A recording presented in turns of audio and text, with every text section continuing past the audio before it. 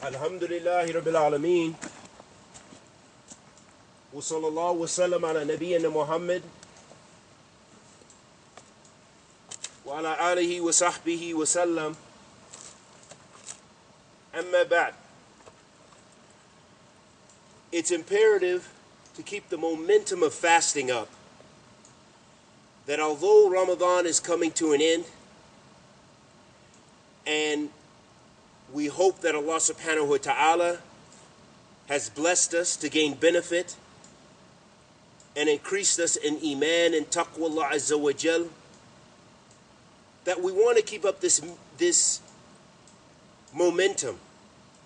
And that's why usikum wa nafsi bi taqwa Allah azza wa jal, that I urge you and urge myself, first and foremost, to fear Allah subhanahu wa ta'ala. And strive your best to continue fasting for the sake of Allah subhanahu wa ta'ala.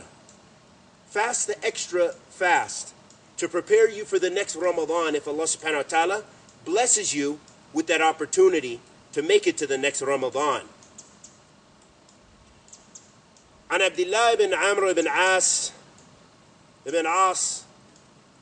رضي الله تعالى عنه قال قال رسول الله صلى الله عليه وسلم صوم 3 أيام من كل شهر صوم الدهر كله متفق عليه. In this hadith that was collected in Bukhari and Muslim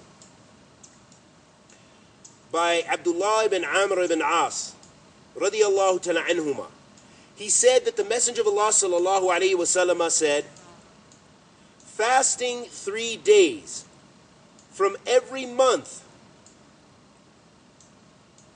is like fasting the whole year. And this is collected in Bukhari and Muslim. Encouraging us to fast.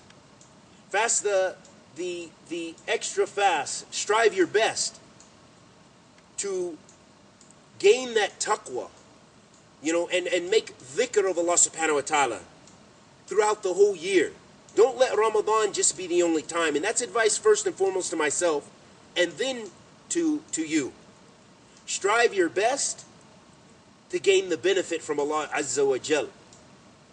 And we ask that Allah the Almighty accepts our good and forgives our evil and protects us from every kind of evil. And may Allah subhanahu wa ta'ala help the Muslims everywhere and bless the Muslims everywhere and forgive the Muslims everywhere and guide the Muslims everywhere. And may Allah unite our hearts based on Kitabillah wa Sunnatul Rasul sallallahu alayhi wa sallam. And may Allah subhanahu wa ta'ala forgive us of our sins and bless us to complete Ramadan and bless us to gain benefit from Ramadan and our taqwa Allah azza wa jal. Wa sallallahu wa sallam ala nabiyyina Muhammad wa ala alihi wa sahbihi wa sallam.